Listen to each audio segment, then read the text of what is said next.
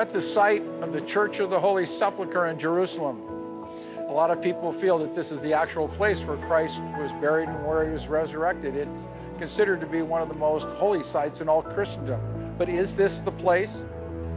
There are two places in Jerusalem that are traditionally held to be the places where Christ was crucified and where he rose from the grave.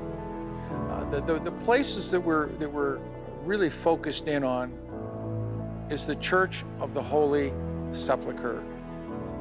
I wrote 2 books about this place.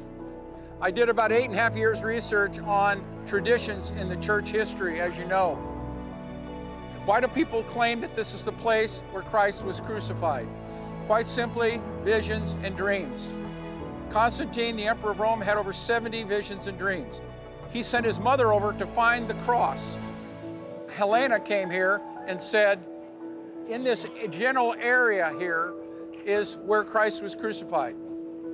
And she put it out and said, look, can someone please help me and find where these crosses are? A guy named Judas steps forward, not the Judas of relating to Christ, but that was a common name, Jewish guy. He said, I know where it is. He came over here and they dug up 3 crosses here. And they said, which one is that of Jesus? So they found a woman who was quite ill. They took the worst cross over, they laid it gently over her, nothing. The second cross over her, nothing. The third cross over her, and she got up and was healed.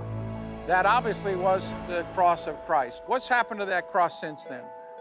Well, almost every church you see in Europe has a piece of the cross of Christ. Even though it was lost in battle, we don't know where it went. Calvin said jokingly, there's enough wood from the cross of Christ to build a Spanish galleon. Everything is predicated on one major thing, is that if you do not get where the temple is located correctly, all these other things are going to be futile.